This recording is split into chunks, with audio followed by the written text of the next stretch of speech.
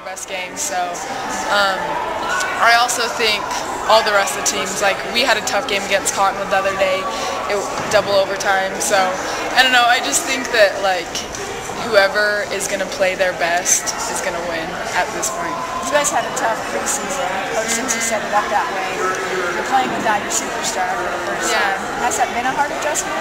Is it discouraging at all? Definitely. It's like not discouraging because we know that they're the best teams in the state. Like we're playing against the best teams in the state, and we were playing with them. It's not like we got killed by Bingham and American Fork, but other than that, we were playing with all these teams, and so we didn't really get down on ourselves. It was kind of like discouraging that we kept losing, but I don't know. I think we've done a pretty good job of keeping our heads up and coming out hard for region.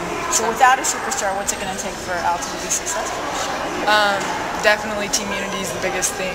Our team this year is, I feel like we're starting to get really good team bonding right now, and it's starting to work out for us. So is it hard not to have that player when you score 22 points tonight? Oh, definitely, but we've started to get better at having more of a variety. Like, so it used to be like one player would have an awesome game and the rest of the team would kind of just have a crappy game.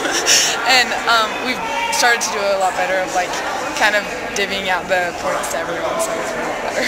Did you guys at all have any added pressure with the success Alta has had in the past? Do you feel any pressure?